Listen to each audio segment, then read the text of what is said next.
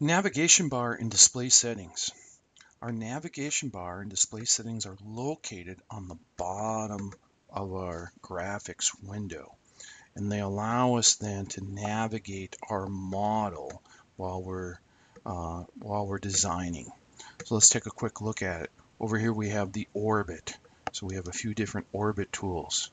Here we have look at, we have pan, we have our zoom, which is kind of a real-time zoom. Here we have our zoom window, and if I hit the down arrow here, we have some other zoom choices. Here we have our display settings, so we can set our different types of display, how we want to see things. We have our grid and our snaps here, and we have our viewports.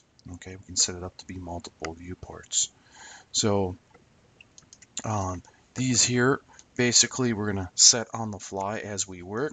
This is the navigation bar and display settings, and they're kind of like, think of it as our dashboard on our car, giving us heads up information about our design while we work.